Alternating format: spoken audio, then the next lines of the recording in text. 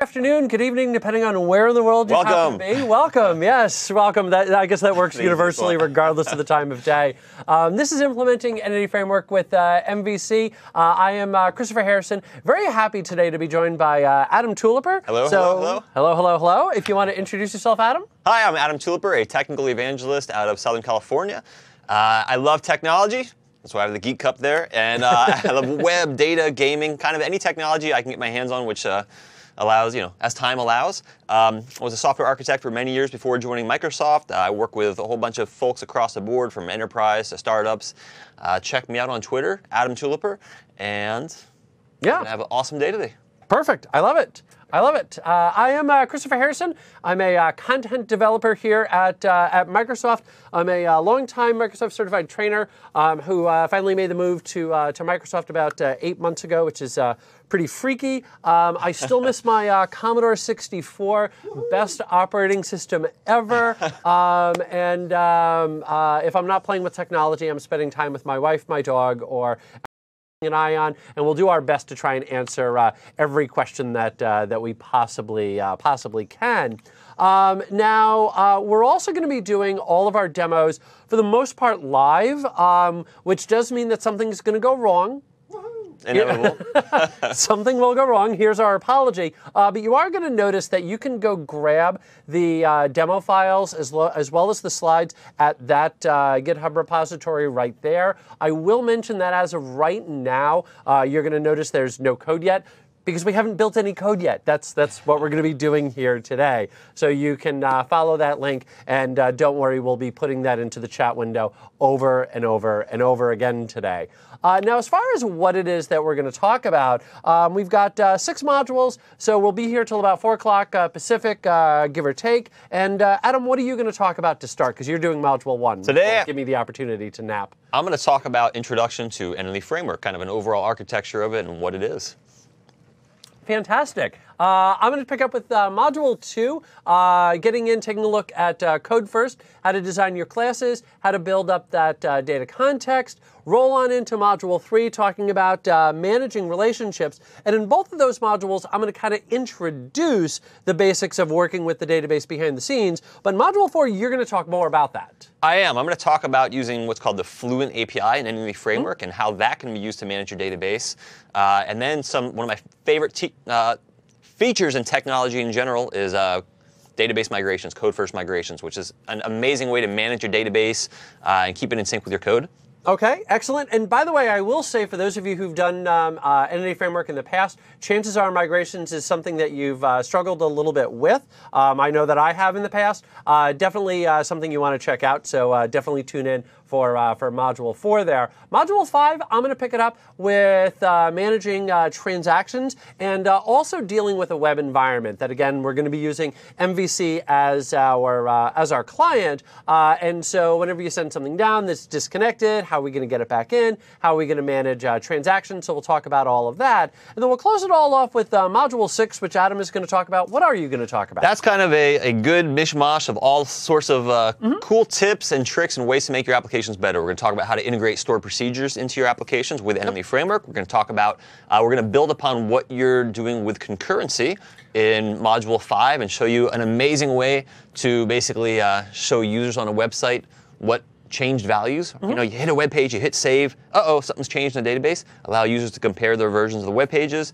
We're going to look a little bit forward on what's coming in Entity Framework 7 as well. Okay, I love it. Now let's talk a little bit about you, the viewer, and kind of talk about what we're expecting as far as your experience goes. And I do want to highlight that really what we're expecting is that you are a developer.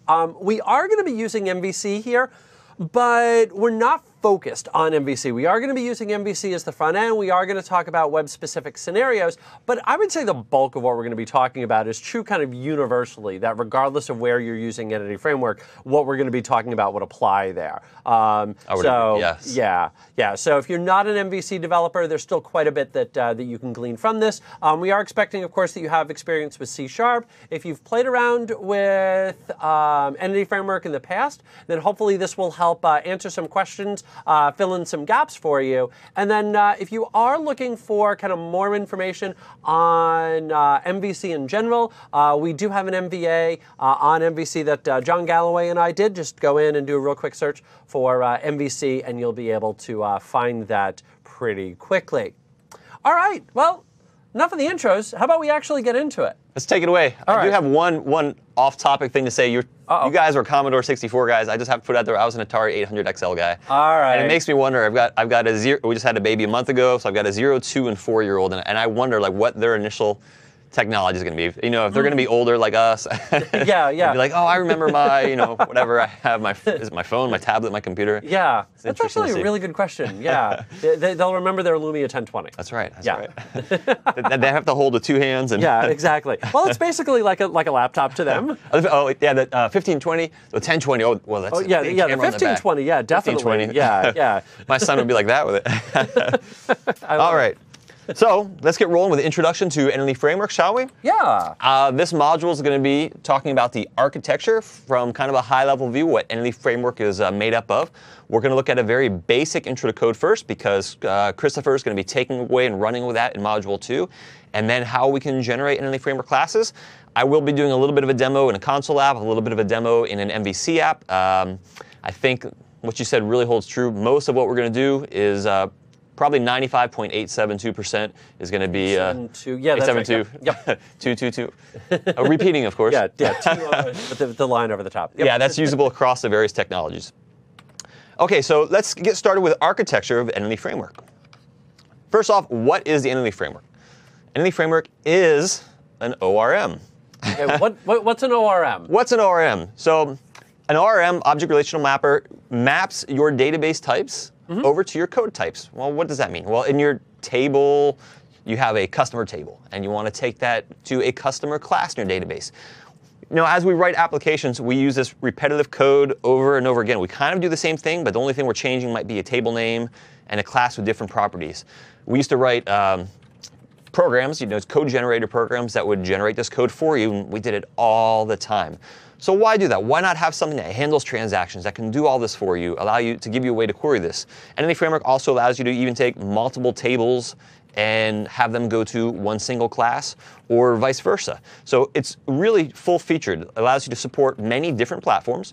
Entity Framework 6.1, which is what we'll be using for almost everything today, or Entity Framework 6 Plus, I should say, will work in any project that is full .NET 4 Plus. And this will work with all of Microsoft SQL databases, and I mean, by that, we'll say, let's say SQL CE, SQL Azure, SQL Express, LocalDB, and you can use it in a variety of the application templates out there. So if you're doing, we're talking about MVC today, you could do web forms, WPF, WCF, Web API. There are some newer ones that Entity Framework 7 is going to support. There's some really cool stuff on the Entity Framework blog. We'll talk about that at the very end of the day. But that includes some future support for Agile table storage. Easy for you to say. Tongue-tied today.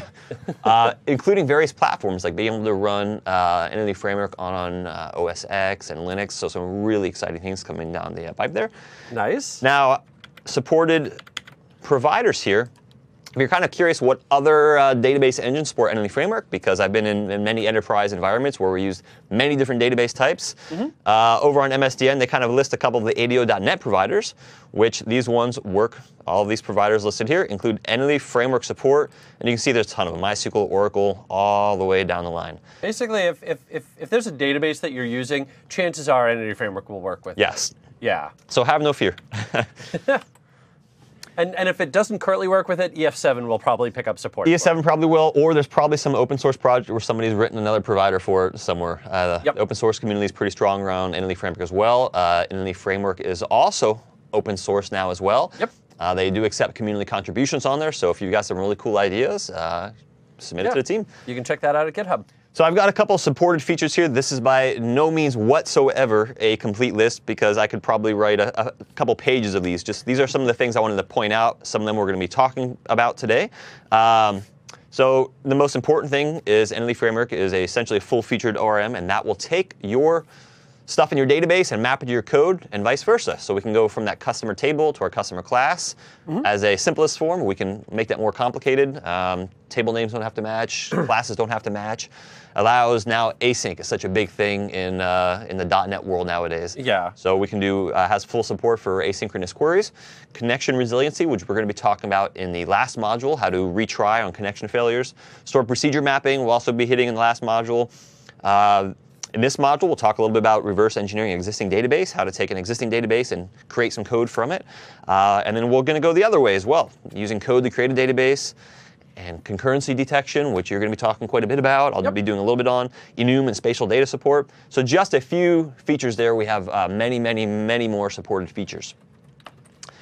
So let's take a very, very, very high-level, simplified view on Entity Framework here. Okay. Link to entities.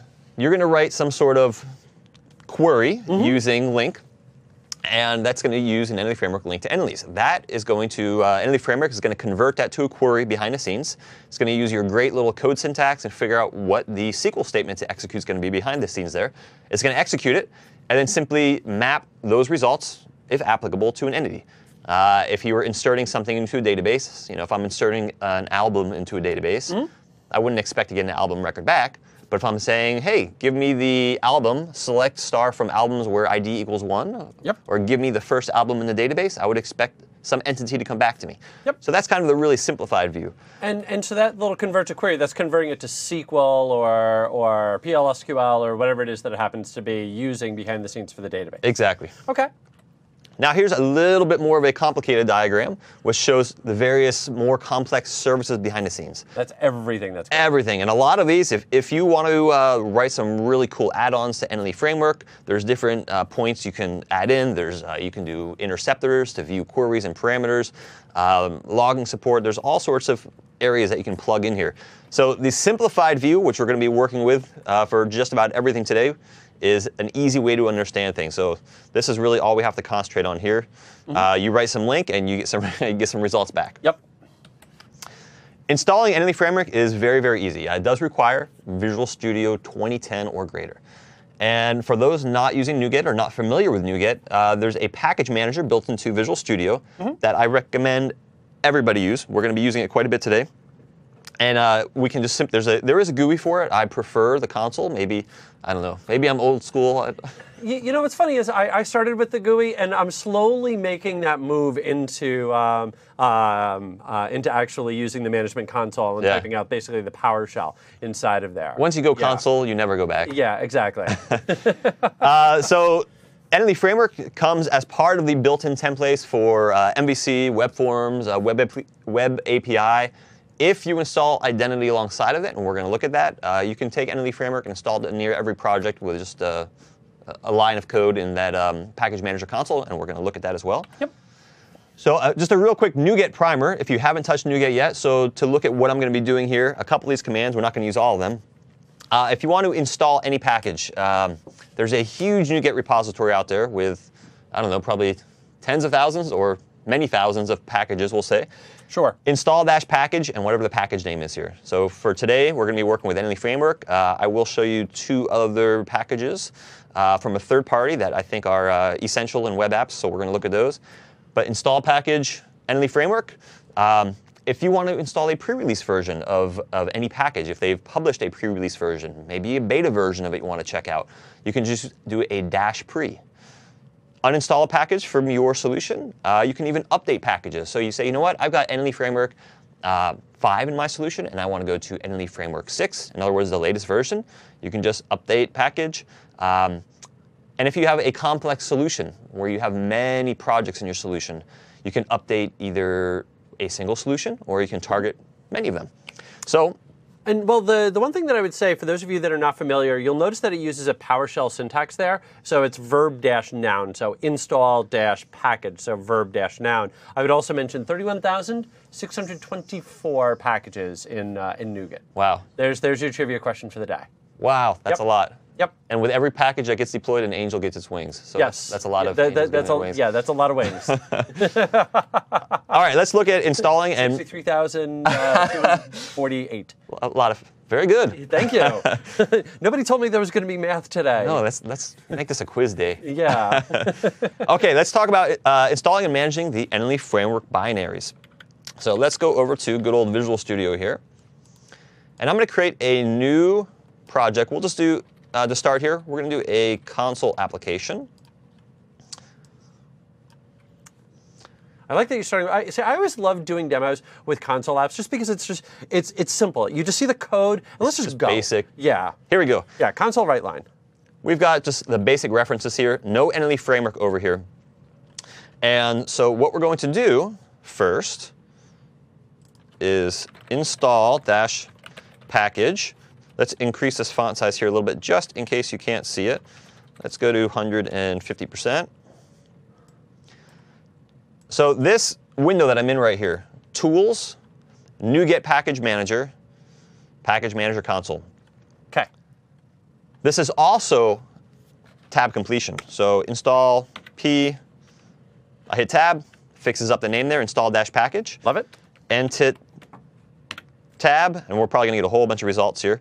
Look at that. So these are all of the packages out there. Part of the 31 quiz tomorrow. part of the 31,000 out there. I mean, there's so many out there. Entity Framework. That's going to pull down the package, all the binaries, install it, and we can see right here, we just got a whole bunch of stuff installed into our application here. Entity Framework is now installed. If we look at our packages.config file, this lists all the packages we've installed in our application. If we look in a web application, for example, which we'll check out next, we'll see there's a lot of packages installed by default. Here we just have Entity Framework 6.1.2, which is the absolute latest, in fact, because if I say install Entity Framework pre, 6.1.2 is the most recent released version. If I go out to the net here and I say, let's go Entity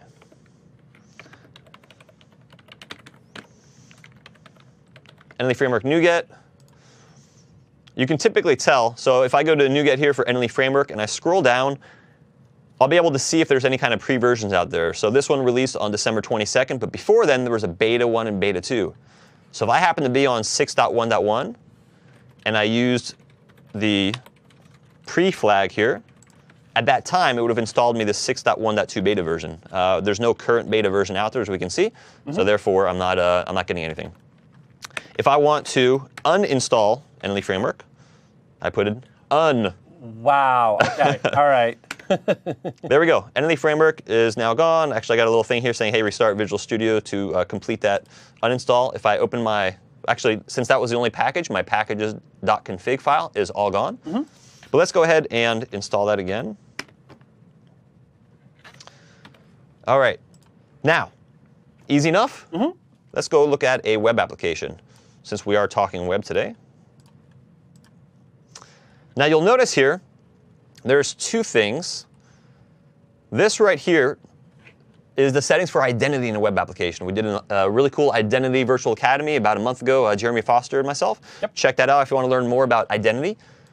If you're getting into MVC, I think that's what a must-watch, and I'm not just saying that to try and draw viewers. It's a true story. Yes. And identity was one of those things that we just kept getting asked more and more and more about. So definitely check that out.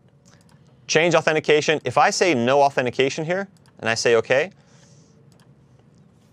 I'm going to get a template MVC application. And if I look at my references here, there's no Entity Framework. Or I can just open my packages.config.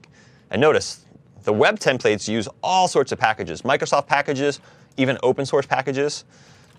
No Entity Framework here. So I can do the exact same thing. Let me clear this window. And I can just use the up arrow. Since I've got some recent commands in there, you can use the up arrow, down arrow to move through them. Install package Entity Framework.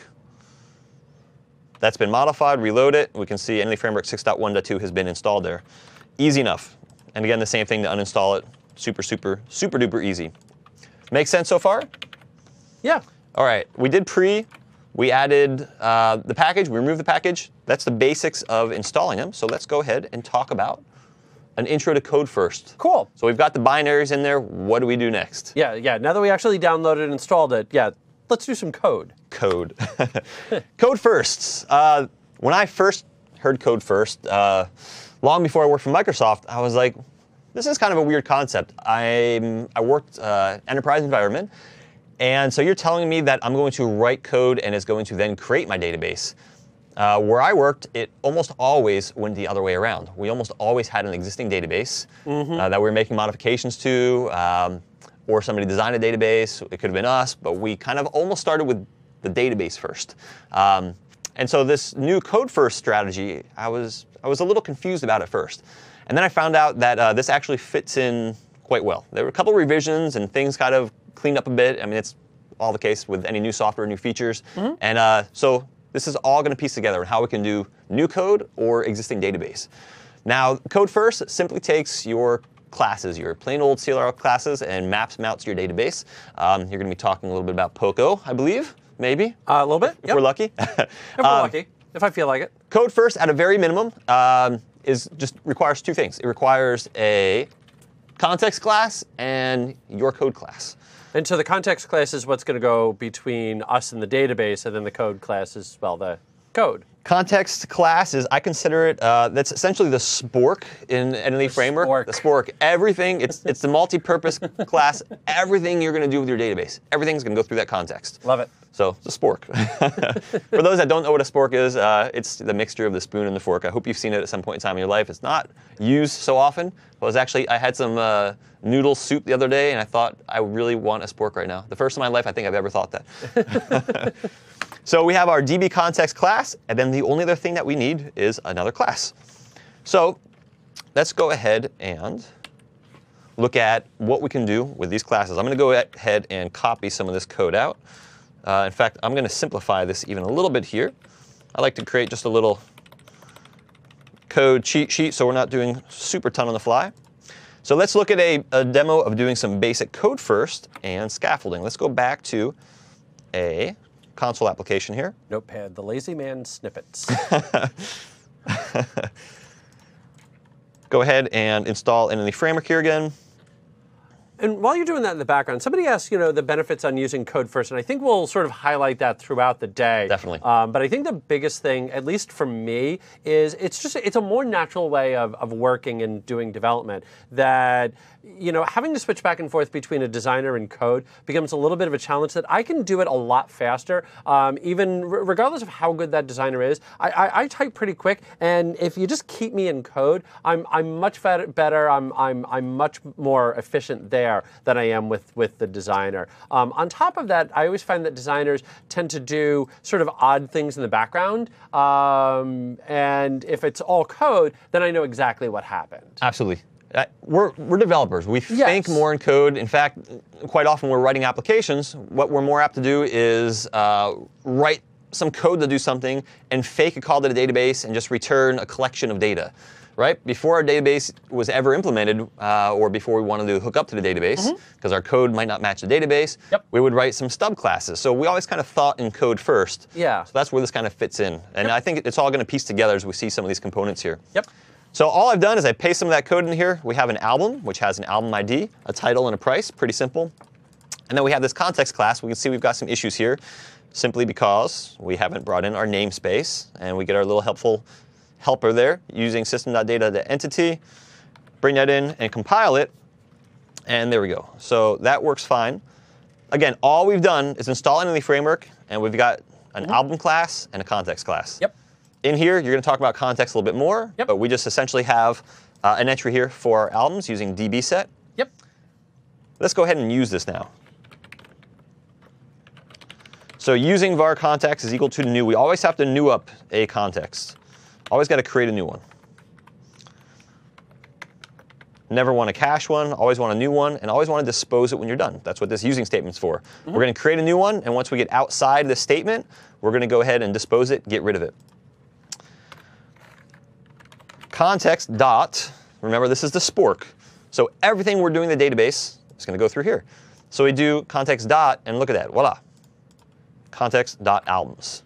And kind of going back to that previous question about, why use code first as opposed to using the designer, where did context albums come from? If we go back and look at the context, you'll notice there's an albums property that Adam added into there. That's it. You can see it right there.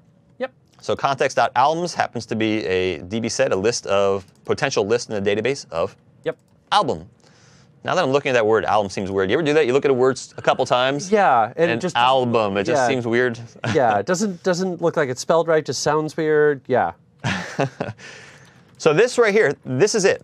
This is my data access code that will go to the database, and if there happens to be albums in the database, this will return all the albums. It looks pretty easy so far, right? So far? So far, let me go ahead and run that. And it worked. In other words, it happened and it closed itself out. So there was no error, which might leave the reader, the watcher, to wonder, well, what happened? What happened there? Like, what database are you using? What did you do? You basically said, hey, you're going to create this new context class and give me all the albums in the database. Yep. What database? Where? We'll talk about how Entity Framework finds your database. I just want to briefly touch upon the point that what's happened right now is Entity Framework has actually created a database for me in the backend using LocalDB. And we'll look at that flow in just 1 second here. But let's do something like this. Let's just say albums.count. And we'll just rename this. Now here, let's go ahead and say console.writeLine. And we're just going to spit out the count here. And we'll do console.readLine, just to kind of give us a little pause. Let's F5 that. How many albums are in our database currently? As expected, there's 0. Why don't you change the font color on that real quick, just to make it a little more readable.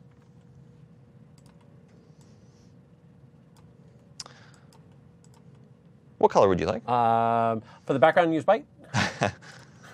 And then for the screen text, use black. There we go. And then go to font. And then choose 12 by 16.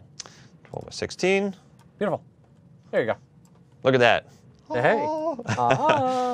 You know what? Just for that, an angel just got its wings. Hey. That's why it's white. Bravo, bravo. We're just giving angels wings today. That's what we're going to be doing. So hit enter. We'll complete this application here. So we have nothing in our database right now. OK. So we're querying the database. We'll talk about how to view those queries, what it's doing behind the scenes shortly. Let's do this next. Why don't we say context.albums.add. Well, what am I adding to the database? I'm going to add a new album. OK, well, what's its values going to be? We can use an inline initializer. Mm-hmm. And we can say the album ID, we'll just give it a value here. I'm sorry, the album ID is going to be our primary key. We'll do price is equal to $9.99. M short for decimal. Title, what's a good album title? What's your favorite album of all time? Can we say that on the air? Wish. Wish? Wish. OK, so we're adding a new album. Price is $9.99, title is Wish. And then let's go ahead and do the same thing again here.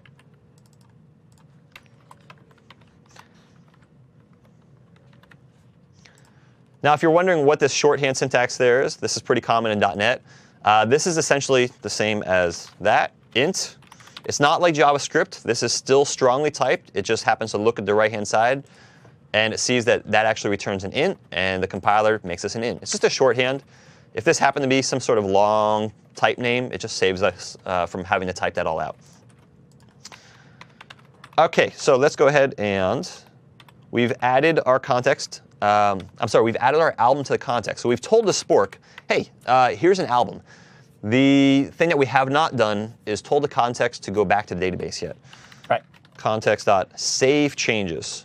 And you will notice there was a save changes async there. So if you were looking to do async. Async stuff. Yep. And async we'll talk about a little bit in module 6. Let's go ahead and run this guy. We'll step through this, so I'll set a breakpoint right here. OK, so we've got count is 0. As expected, we're creating a new album. we saved our changes to the database. If you happen to have a version of Visual Studio that has IntelliTrace, you'll see some of the queries that happened here on the right-hand side. I will show you some other ways to view the queries. So if you're running Visual Studio Community Edition, for example, I'll show you some other ways to view those queries. We'll talk about that next. Let's go ahead and retrieve that count. Notice that count is now 1. I didn't mean to hit the number 5 there. Control Z, F5. So there we go. There's our output. So we have 0 entries in the database, 1 entry in the database. I haven't really written any sort of data access code whatsoever. I gave it a class, I gave it a context, and I just started working with it. Now that was from an absolute basic standpoint. You're saying, well, all right, great. You pretty much just got all the albums by the syntax. If you want to get a little bit more specific with this, maybe I wanted the albums where the title contained Wish. There you go. Maybe somebody was searching for this on a web page or in their application. And you're just using LINQ to write that query out. And so I'm using LINQ. So this is a real nice, easy, readable syntax. Let me break this up just a little bit here. This letter here doesn't matter. This lambda, I'm just taking any letter. The letter doesn't matter.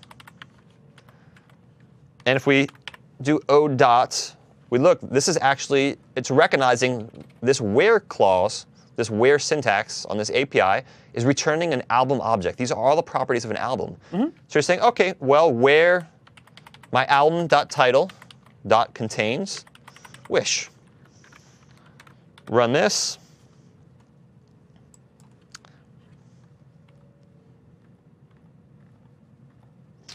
What I should probably have done here is we can come over to the... yeah, let's go see the SQL that it generated.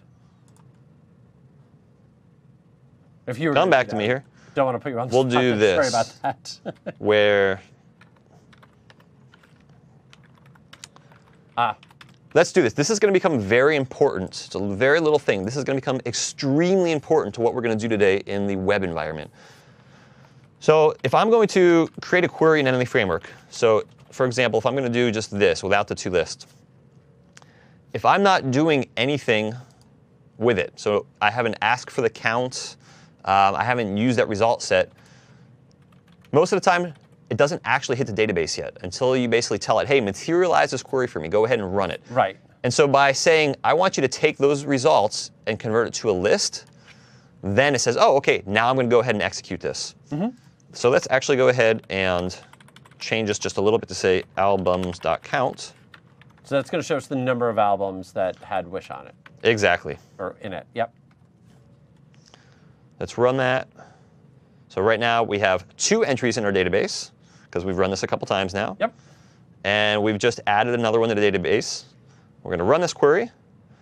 And now we have 3 entries that match containing Wish. Yep. Over on the right-hand side here, we can see the queries that got executed. And again, we're going to talk a little bit more about how to view this in a little bit more detail here. But IntelliTrace does show you all those queries. You can see what Entity Framework's doing.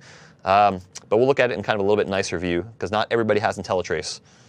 Yeah, you need the Ultimate Edition to have IntelliTrace. Hit enter on that.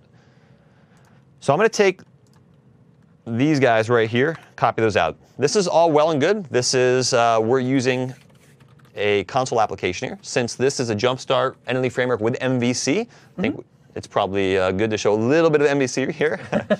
But these same common sense will apply. So let's do a new project. And we'll just do another website here. OK. And while you're firing that up in the background, you're just going to go in and basically kind of set up the same thing, right? Set up the same thing and scaffold it out. Yeah. So while you're doing that, real quickly, one of the questions that's come up is about reusing a data context and performance. That is it best to keep using the same data context, or is it OK to keep creating it over and over and over again? And the data context will manage your connection for you. So you can basically kind of let it do its thing. But it's also using ADO.NET behind the scenes. And one of the things that ADO.NET is going to do is connection pooling. So that even though you say close or dispose, by the way, there is no difference between those 2 methods. I don't care what somebody tells you. There's no difference. Go look at the actual missile code. You'll see there's no difference. But in any event, if you call close or if you call dispose, what happens is it actually just puts the connection into a pool. It doesn't close it right away. So if somebody else comes along and says, hey, I want to go to that same database, it'll pull it out of the pool. So there's no performance overhead there. So using the same context or creating it over and over, unless you're having to manage something like transactions or otherwise, performance-wise, there isn't really going to be a hit there. I mean, if you can just create the context, keep using it over and over, fantastic, but there's not going to be a big performance hit or any performance hit on doing select statements over and over again with new data contexts. Exactly. So, connection pooling has existed on Windows systems built into the providers for many, many years now. Yeah, since like version 1. Yeah. Yeah. You can tweak some connection pooling parameters if necessary in the back end of your systems, but it's almost never necessary. Yep. All right, so what we're going to do is we are going to add that album and context to this project. So I'm just going to add a new C# class, and we're going to call it album.C#. And I'm going to do, in this class, something I typically don't do, just for demo purposes. I'm going to paste the album and the context both into this class. Entity Framework is already in here because I chose the project template with identity. So Entity Framework is already here because identity uses that. We're just going to add the reference here for system.data.entity. Compile it. Very important to compile it. Yes, make sure the number of times. Yeah. So we've got our album and our context. What can we do with that at this point in time? So with MVC, we can actually do something really cool where we can get access to edit this data and view this data in seconds. So all you do is we're going to right-click on our controllers folder. Let's run this as it is, because this is just our basic MVC template. What I'm showing you right here has nothing to do so far with Entity Framework.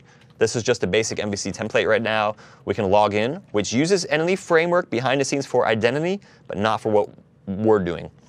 Entity Framework with identity has its own context that's installed in your application as part of the template. We're not touching any of that. We're only worried about our code right here. So watch our code. Our code. Watch this. We're going to add new scaffolded item. And we're going to select the option here, an MVC5 controller with views using Entity Framework. That sounds wonderful to me. So add that. What model class would you like us to scaffold? So scaffolding basically looks at an entity, that album class, and gives you all the HTML and code to be able to list them all, to edit them, to delete them, to create new ones. Very, very cool.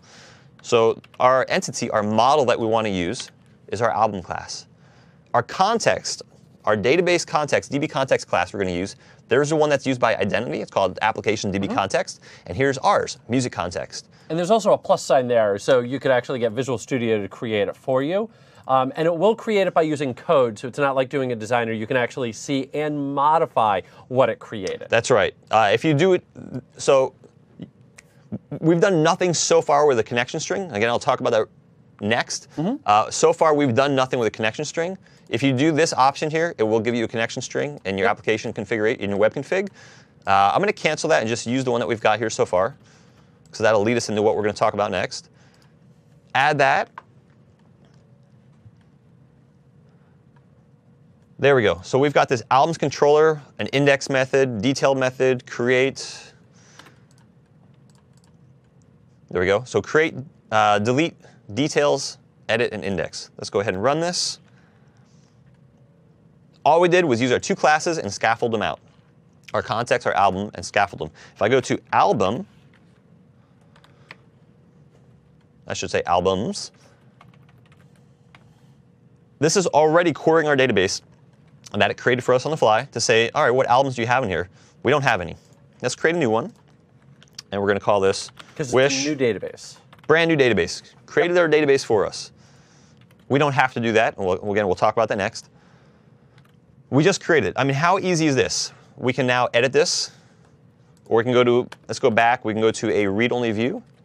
Or we can go back and we can delete this. So that's what scaffolding is. Working with Entity Framework, it literally in seconds, you can come up with all the web pages you need for so many common business scenarios to create, to all the CRUD operations to create and edit your data. Super, super, super simple. Right? Easy so far? All right. So let's move on a little bit here. How does Entity Framework connect your database? I didn't use a connection string. Which, where is that database? Where is it? That database, your database could be in the cloud. It could be, if anybody remembers the app_data folder, which still exists in the web templates. Could be locally on your intranet, SQL Server running over in your data center. Could be on the internet. Could be some other folder on your system. So your databases can be in many different places. So the way that Entity Framework is going to check is it's going to say, hey, do you have a connection string, a name of it? So in our web config or application config file, if anybody has seen the connection strings element there, there's a name. We add a connection string, we give it a name, my dev database or whatever you want to call it. So Entity Framework will actually look at that. It'll look in your config for a connection string called music store connection. If it finds that, simply enough, it's going to read that connection string, it's going to open the connection to the database. If it doesn't find one, next it's going to use the actual name of your context class. So in our case, music context or music store context, it's going to use the actual name of your class and look inside of your web config for a connection string namenet. If it finds that, okay, it's going to read that in, and same thing that we did before, it's going to read that connection string and open the connection to the database. All right, so far it hasn't found anything. We don't have a connection string named. We don't have anything in our web config, which is fits the scenarios we've done so far. So first it's going to do is going to look for SQL Express on your local system. If it doesn't find SQL Express, it's going to look for LocalDB version 11. If it doesn't find LocalDB version 11, it's going to look for LocalDB version 12, which is no longer called version 11. I should actually have a v11.0 here. And here, it's going to look for LocalDB / MSSQL LocalDB. So that is version 12. They changed the name of that in version 12. So what happened in our case was we didn't have a connection string named. So Entity Framework looked for all these settings here, and it basically said, oh, I don't see that you have one. So let's look on your system. Let's find SQL Express. Let's look for LocalDB version 11, LocalDB version 12. And when we find LocalDB, let's go ahead and create a database. Perfect. That's the default behavior, which you're going to talk about more about how those databases get created. You'll talk about how to actually manage the databases we change our classes as well. Yep. Yep. Here's a little bit of advice here. If you should always specify a connection string name when you intend to use a connection string in the config file. That's a very important point there. You're expressing intent. Right now, you might run these projects and be like, how is Entity Framework creating a database for me? I haven't specified where it is. So if you know which database you want to use, and you're not going to just do this on the fly like this, it's best to specify that connection string name, which was like this right here. Specify the connection string name in your context class, just right inside the constructor here. And this is the name it's going to look for in your config file. Best to specify that if you know you want to use that. If you don't care where it creates it, no problem. All right, so moving forward here. Helpful hint, connecting to LocalDB, be aware of what's on your system. So you could have version 11 on your system, you could have version 12 on your system. What do you use when you connect to that database? When you're in Visual Studio and you want to connect to your local database, you use this string here, parentheses LocalDB / MSSQL LocalDB or / v11 or v11.0. If you want to know what versions are installed in your system, you can do this SQL LocalDB I or V. You can do this inside the PowerShell console, I believe here, the Package Manager console, since it is PowerShell. SQL LocalDB I, SQL LocalDB V, or just go to a console command line here, SQL LocalDB I, SQL LocalDB V. So one of these here gives you the versions installed, SQL Server 2012, and it says that's 11, SQL Server 2014, that's version 12.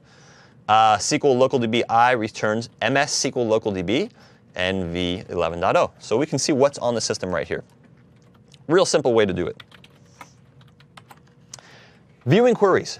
So it's always, for me, I like to know how things work. It's good to understand what's happening behind the scenes. Yep. Entity Framework makes it really easy to hook into those queries. Again, if you don't have IntelliTrace on the Ultimate version, this is a super simple way to do it. You specify database.log and where you want that output to go, debug.writeLine or console.writeLine. Another way is Glimpse. I'll show you that in web application. Glimpse is one of my favorite tools. It is a free tool that you can use. And last, you can do an interceptor that goes inside your config file in the Entity Framework section. And you can specify an output file, and it will take all of those SQL statements, all those status messages, and log them out to this log file here. Let's look at using a couple of these here. Let's take, in our web application, let's go back to our context class. Let's create a constructor here. Public music context.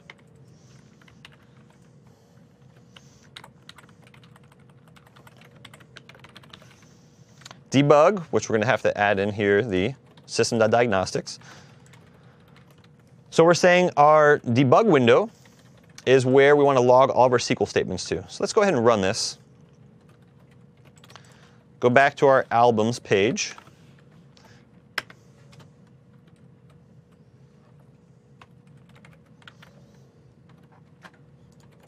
And here's our debug output window.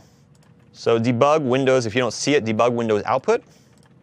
And let's scroll up just a little bit here.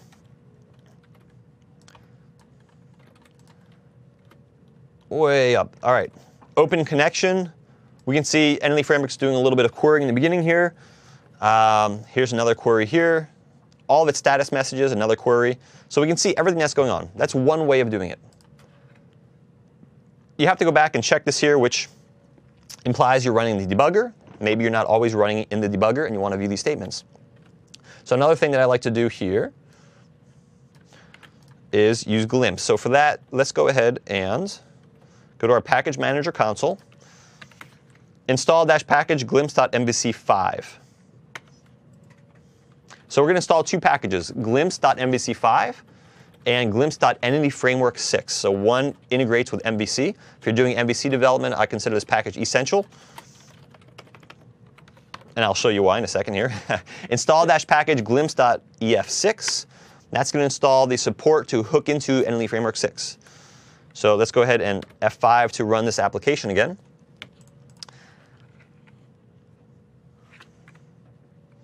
All right, so let's go back to /glimpse.axd to turn Glimpse on. So glimpse.axd. Get this nice screen here with this big button, click, turn Glimpse on. Okay, Glimpse is set to on. Oops, let's go right back here like this to albums. Now you'll notice in the lower right-hand corner, when my albums comes up here, this little window that's docked down at the bottom here, just click on this G, and it shows you just like the developer tools show up. However, this is not a plugin into the browser. This is client side, but it's using information that was hooked throughout your whole life cycle of your request. So in here, if you're doing MVC work, you can see which routes ended up getting to your page, how the execution happened. Cool. If you want to see a timeline of everything on here. But since we are talking about Entity Framework here today, let's go ahead and look at the SQL that actually was executed. Let's make this a little bit bigger here. And we can see what's going on here. Entity Framework does some startup. Let's control plus a little bit. Entity Framework does some startup here. So some startup code. We'll talk about what this migration history is a little bit later.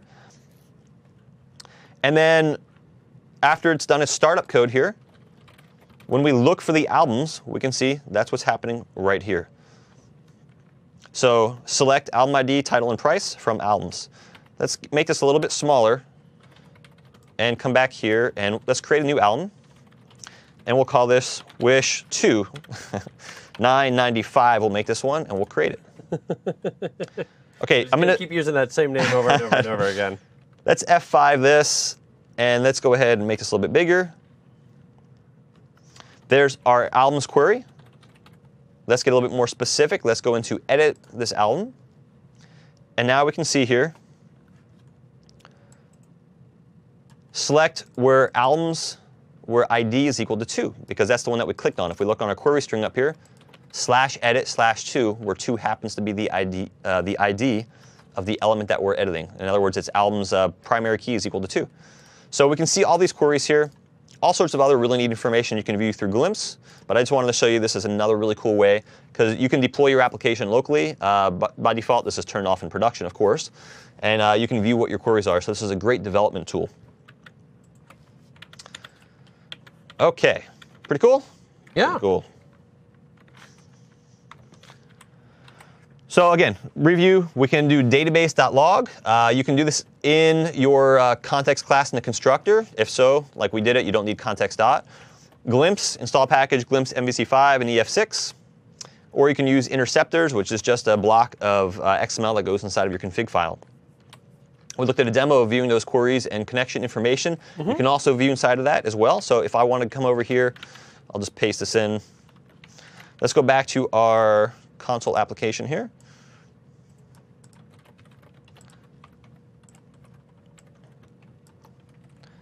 If we want to view our connection information, we can simply do it like this. Console.writeline context.database.connection. That's what it's using behind the scenes. If anybody's worked with ADO.NET, you have a SQL connection. So this is going to write out the connection string for it. So let's F5 that. Go back to this window here, and we can see right here, this is where Entity Framework's looking. So we talked about it looks for SQL Express first, version 11, version 12, and we can see that it found version 12 on this system here. Actually, I'm sorry, it's SQL Express version 12, and then version 11 is technically the order it looks in. The later version takes precedence. So we found SQL Express version 12 here, which goes by / MS SQL local DB. And there we go. That's the connection it's using. It created our database, which goes by default, which you'll talk about next. Yep. And the world is a happy place. Now let's talk real briefly about generating Entity Framework classes. Do it. We can hand code a class. So that's what we looked at with Alums. We can just write a real simple class there. There's a visual designer that you can use. And I'm not going to talk about that today specifically because it was announced that in Entity Framework 7, the visual designer is going the way of the dodo bird. And that's a good thing. It's going bye-bye. You know, it was a little weird to use. I like using code. That was an XML format. Sometimes, you know, you had issues as you were trying to figure out how that was mapping over to what you wanted to do in code. Sometimes the designer supported things the code didn't, and vice versa. So it's good that we're just going to have one single approach to use now where we just have code and it works that way. So if you're saying, well, what about these existing databases I want to use? So let's go ahead and look at a way of using. A lot of people have asked, yeah, what about an existing How to use an existing database. Yeah. We're going to look at this. We're going to look at this twice today. So we'll talk about the procedure real quick now, and we're going to look at it again a little bit later. Okay. Let's go back to our web application here. And I'm going to just take one of these databases that exists on this system here. Let's find one that's got some data here. OK. So I'm going to take just any of these instances here. And I'm going to look at the connection string for this. And this is MS SQL local DB. So let's go back to my console app. And let's go ahead and reverse engineer some existing database. And the way that we do that is we right-click, and we're going to add a new item to our project. So add new item. We're going to add a new data item, ADO.NET Entity Data Model, which is going to do a bunch of things. Whatever you want to call your context class, we'll call it music, context. I'll call it reverse. This is the one that we're reverse engineering from database. So we add that, and we get this little pop-up that comes up here. Again, we're not going to talk about the designer, but the option is here because this is Entity Framework 6, not 7. So Entity Framework designer from database, empty designer model, empty code first model. No, I want a code first model from a database. So I choose that one. I go next. No designer. No designer.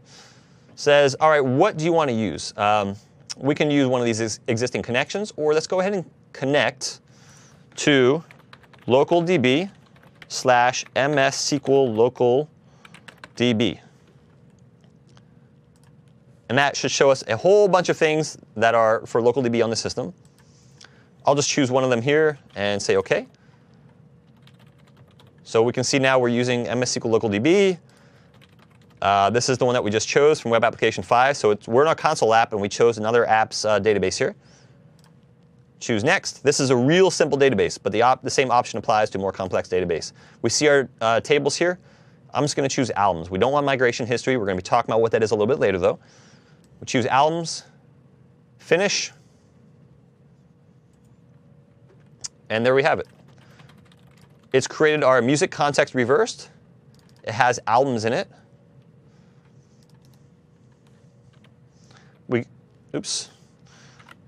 not anything in the middle of ALBUM. Cannot navigate the bum. That was kind of funny. And down here, let's look at the class that it created for us. When I navigated to definition, if you caught that there, I F12'd on this. In other words, if I right-click and I say go to definition or press F12, at the bottom here it said, hey, we see that there's two albums in there. The one that you initially created here, that was the one I copy and pasted, or the one that we just reverse engineered from your database. So that's it. Simple as that. We point it to a database and it creates the classes for us. And we're going to look as later on some of these other attributes and things that make this a little bit more complicated, because this is just a very, very simple case.